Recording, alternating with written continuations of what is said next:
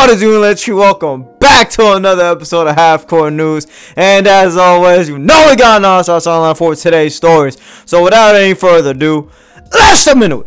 You don't ever stop, and we coming to your spot, so you better fucking run. Yeah. We just coming after you for fun. Yeah. No conversation with no bun. Yeah. Kamikaze, I'd advise to run. Can't compare me to nobody, cause they know I'm number one. Alright, and for the first story of the day, we're going to be talking about Ja Morant, Ja Morant. So you telling me this man made the comeback, came back from his suspension, just to get injured for the rest of the year? That is tough as tits. That is insane. How the hell do you make the comeback and then you got to sit out the rest of the season regardless? Like, that's fucking insane, yo. That is just funny as hell.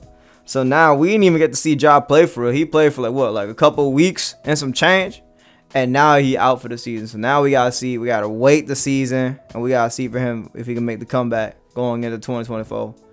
That is tragic. No paddock.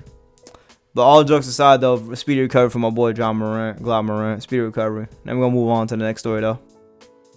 And last but not least, we gotta talk about, once again, possible Dick Ride Juice WRLD Challenge news. We got to talk about how this man Kid Cudi is not going to be featuring him on the Insano Deluxe or the Insano Bass album that will be dropping, I believe is this Friday or it's the upcoming Friday.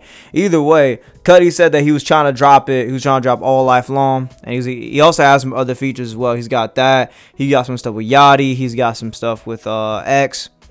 But the big thing I talk about is the fact that Juice isn't on this hoe.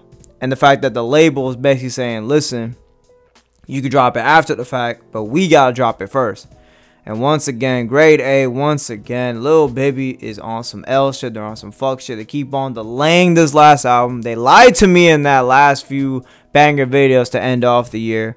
They're on some lying shit. They're on some fuck shit. They're on some skeevious shit, devious shit, trifling shit, wildin' shit. Like, bro, why the fuck is this not dropping? And then even Cudi saying, like, I don't care, I was not told about any of this shit, I wasn't told about none of this shit, if it's not dropping on my end, it's gonna drop on their end, and that's it.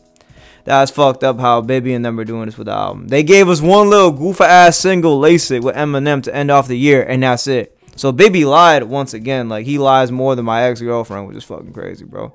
He be lying more, he be lying. Woof. Man, fuck it, bro, I ain't tripping though. We gonna get it one day or another. I'm probably gonna be 30 by the time this ever actually drops. But that's all the news for the day. Thank you guys for sliding. If you made it through the end of the video, make sure you like, comment, subscribe. Always helps the channel out. Comment down below triple L, because you know we're always living like Larry, or BAT, bat with the bat emoji, because you know these bitches always trifling. And once again, with all that being said, it's NLH, never lose hope, and I'm gonna catch y'all in the next video. Peace. Gang!